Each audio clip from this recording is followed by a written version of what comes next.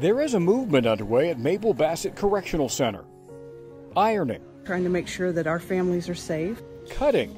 It's easily preventable. And lots of sewing. We heard it on the news the other night.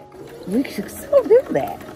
The inmates here are answering a national cry for help. It's sad it takes something like this to bring everyone together, but it's beautiful when you see it happen. Captain Bennett oversees the Warriors Quilting Club. It is a team of women who share a love for sewing. These ladies are great at what they do. They're great at sewing, they're great at putting stuff together, they work well as a team. And we have all this here, and we decided we needed to step up and help. In the midst of a viral pandemic, when it's made with your hands and made with love, it goes a long ways. We're going to keep cutting until we run out of material. And dwindling supplies of personal protective gear, these women are using their skills to help fill a critical need. We can't imagine what they're going to look like when we get done with them. They're among the scores of people answering pleas from first responders, hospitals, and nursing homes for face masks.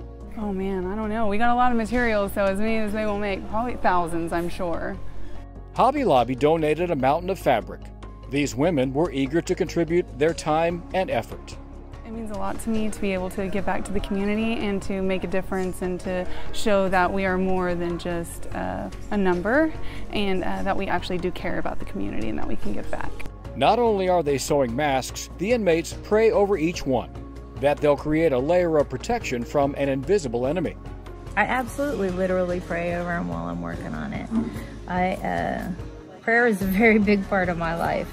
This is a duty, and this is a service and a way for us to give back. So that's one of the things that makes it terribly important. Stick together and come together as a community, and I think we'll make it through.